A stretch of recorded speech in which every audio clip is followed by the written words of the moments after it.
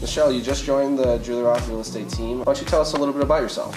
Sure. I was born and raised in Northwest Iowa, in a very small town outside of Spencer, Iowa. I knew I wanted to do design ultimately because I would play with dolls and Barbies and things, and my stepdad used to actually build little furniture, so he would build furniture, and I'd spend more time decorating like the rooms for my dolls and whatnot than I would actually play in it. And then I always was painting my parents' home, rearranging and whatnot. So that really got me driven towards design.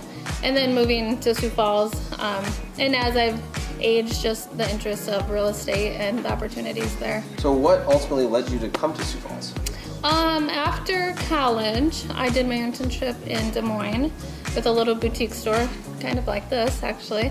And my siblings lived here, and it was closer to home and just not quite as large of a city as Des Moines, so this is what brought me here. And opportunity. I didn't want to move back to home, to that area, just because there's not as much growth for, like interior design.